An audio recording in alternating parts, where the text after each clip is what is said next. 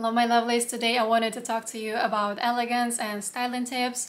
I made a short video on TikTok about it and so many people seem to really like it, but obviously you cannot go in depth and be specific enough in a 20-second video. So I decided to make an extended version for those of you who would like to know how to look chic, classy and elegant. These are the tips that helped me throughout my journey. It took me some years to realize it in the first place, implement it in my life and master it. This was not an overnight transformation and I continuously work on myself. So without further ado, my tip number one, designer logos and labels are not for show. A lot of people seem to be confused when I talk about elegant appearance with the desire to look rich by covering yourself in designer clothing and accessories. We see it all over the Instagram and honestly I see it all over Frankfurt where I live. People really love their designer brands here and more importantly they like to show it to everyone else around by wearing Louis Vuitton bags with logos all over it. I don't know, Hugo Boss t-shirts in massive letters, Jimmy Choo heels and so on. There is nothing wrong with wearing designer pieces if you like them, but I don't think it is elegant to become basically a walk-in billboard or an advertisement for a specific brand. I made an entire series on my TikTok that shows you high-quality designer bags that don't have in-your-face logos, that are very discreet. People don't need to know what brands you are buying from.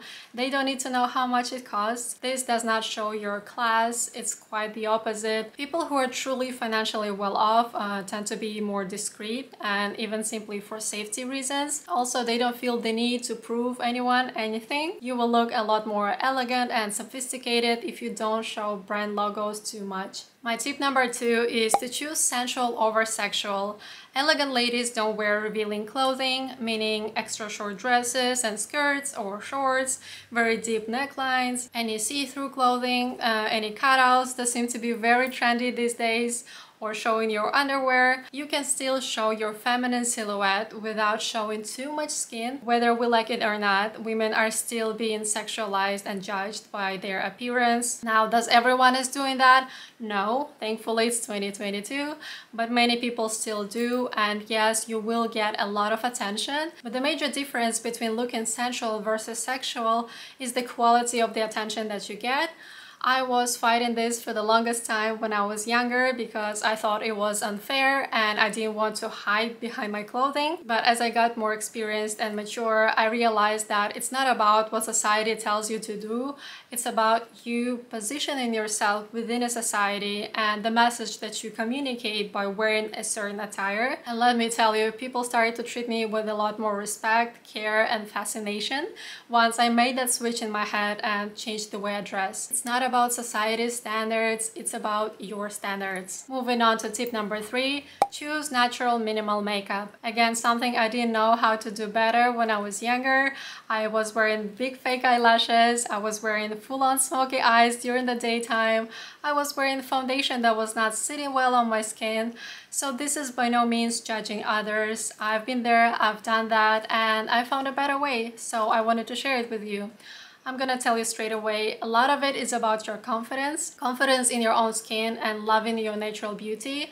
Yes, you can make yourself even more beautiful with some makeup to enhance your natural features, but not by painting a whole new face. I don't use any foundation anymore. I don't do contouring or color correcting. I don't wear those massive eyelashes, and I wear an appropriate makeup for the daytime and for the night out or a special occasion. Now, an artist within me still loves to play with colors and shimmers and express myself in different ways depending on my mood. For example, right now I'm very much into a red lipstick face, and this is totally fine. Color is not the enemy here. It's when you make your face look cakey or do those soapy brows, crazy contouring, and wearing makeup that is not appropriate in certain settings. This is when it interferes with your elegance. My tip number four is kind of going along the same lines, and that is invest in quality skincare. When you have beautiful, healthy, and glowing skin, you don't need to cover it with makeup. Instead, you look very fresh and put together with some mascara and maybe some lipstick. It doesn't have to be an elaborate skincare routine either, unless you enjoy this process like I am. I try and review premium skincare products here on my channel and I love it. Do you need all these products I show you? No. Find what works for you and stick to your routine. Keep it simple. Unless I'm filming, my skincare usually takes me 10 minutes and my makeup takes me 5 minutes at most. Since we're talking about personal grooming, my tip number 5 is to keep your nails neat and don't do very long, colorful nails.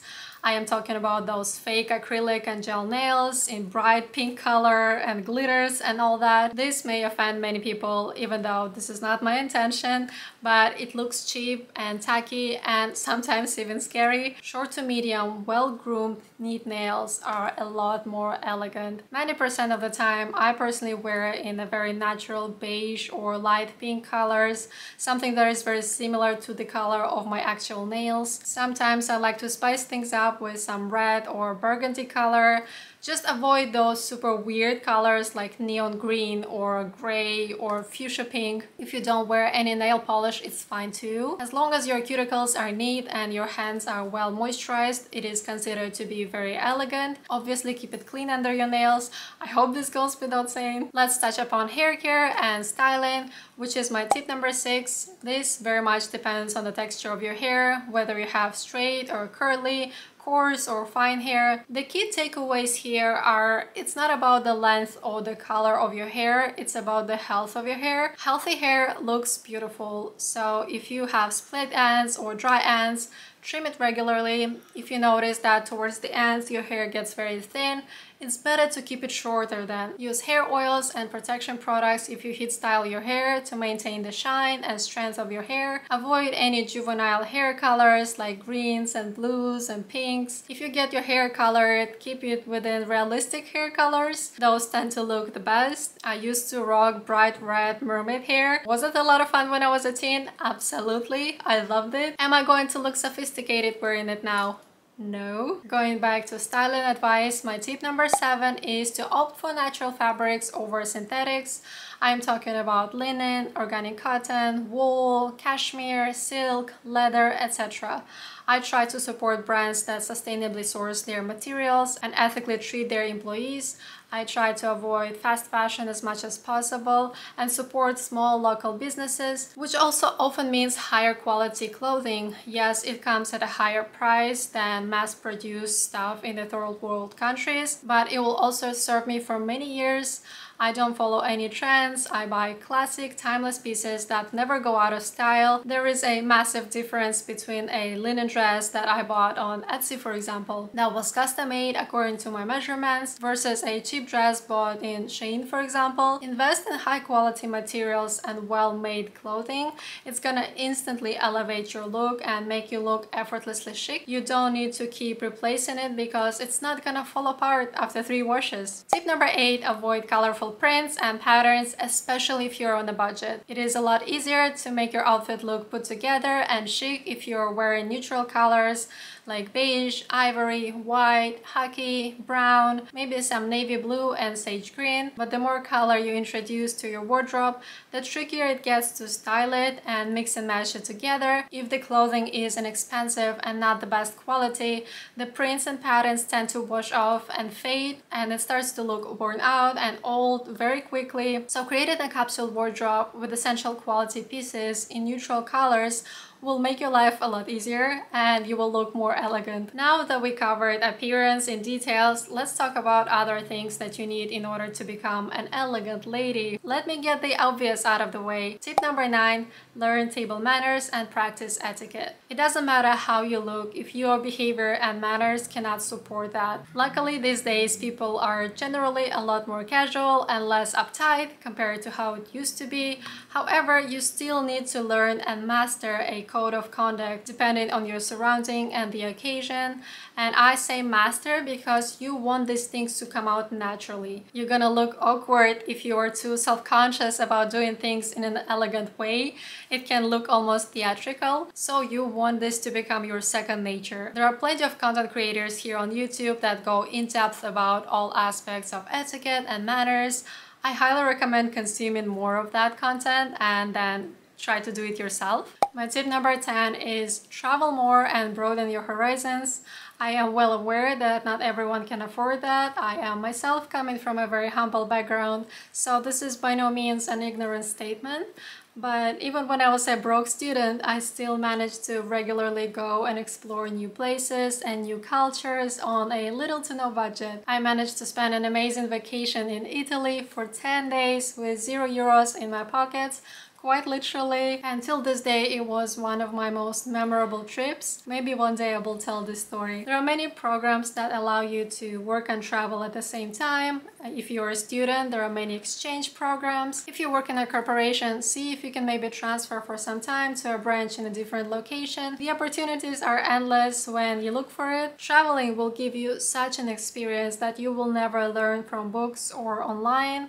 It will get you out of your comfort zone. It will strengthen your character. You will have so many stories to tell. I can write an entire book about my adventures. People will love talking to you. By getting familiar with different cultures and languages, it can also help you to avoid some misunderstandings and navigate in a multicultural environment. You will know how to behave appropriately based on another person's background. It all adds up to your chest of knowledge and experience. Speaking of knowledge, my tip number 11 is to read more classic and development books. People don't read much these days, and those who do usually read short blog posts or magazines or YA fiction novels. And nothing wrong with that, but it's not enough. In order to be able to have deep, meaningful conversations, you need to have this depth within you. The questions and discussions that arise in your head when you read a philosophy book or ancient mythology or classical literature, it will improve your vocabulary and language skills in general. You will get used to processing complex thoughts and ideas and have discussions about it. And this is rare. Everyone can get fake nails and lashes these days. There is nothing unique or elegant about it.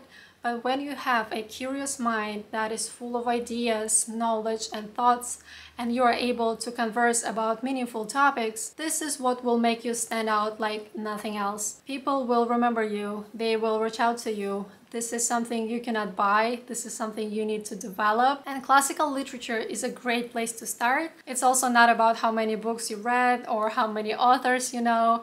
It's about how much value you extracted from it and retained in your head. Self-care is a priority, not a luxury. Another statement that people tend to get upset over, so let me explain. You cannot give or help if your own tank is empty. We have busy mothers that only give, and tend to their children's needs. They take care of their husbands, keep the whole house together. Some of them even manage to have full-time jobs and a bunch of other responsibilities. Yet they're drained, they're tired, they're stressed, anxious, on edge. They get frustrated easily, they have meltdowns in the closet. This is not sustainable. And yes, your children will be well fed and your house will be sparkling clean, but what example do you set for your children? That it is okay to completely give up on yourself? How fast will you snap on your child when they do something wrong because you are exhausted and stressed? What mood and energy will you project onto your family? What attitude will you give to your colleagues? What arguments will you get in with your mother or a salesperson at your local store? There will be no elegance and no beauty without the inner peace. And it starts with self-care. Take time for yourself, treat yourself, get a proper rest, prioritize your own needs before others. Nobody will thank you for all your hard work. They will ask more from you. So it is up to you to set those boundaries, to take care of your mental and emotional well-being. Get in a place where you as a person thrive, and then you will be able to give and take care of others because your own tank is full. Surround yourself with high-value female friends and quality people in general. Life is already difficult and stressful enough. You want to have people around that will be your biggest support and your biggest cheerleaders instead of bringing you down. I have cut ties with toxic people in my life, those who tried to bring me down in order to uplift themselves, those who were jealous, those who constantly had drama going on.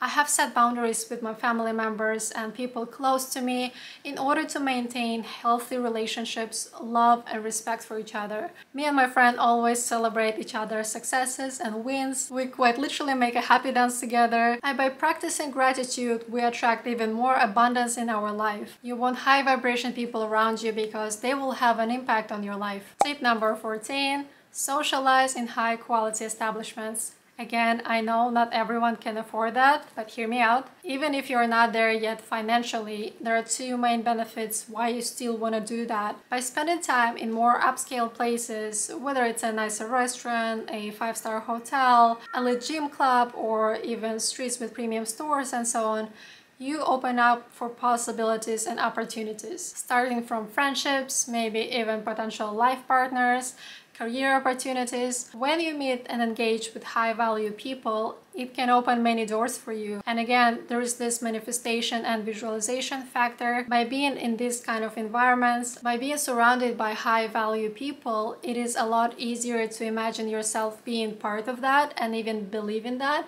And it works great from a law of attraction perspective. So instead of going to a shabby bar every Friday, maybe treat yourself to a nicer dinner in a restaurant once a month and watch how your life transforms. And my last tip, number 15, work on your confidence. You heard this many times, I know, but all my previous tips are gonna be really hard to pull off, some of them impossible, if you're not confident, if you don't love yourself, if you are desperate and you're chasing instead of attracting. It took me a lot of healing and a lot of work on myself, my mindset, my looks, my energy, my surrounding to get where I am today, to be truly confident, not fake until you're making it, to be proud of myself and kind to myself. Now there is so much loving and peaceful energy within me that I can share it with others.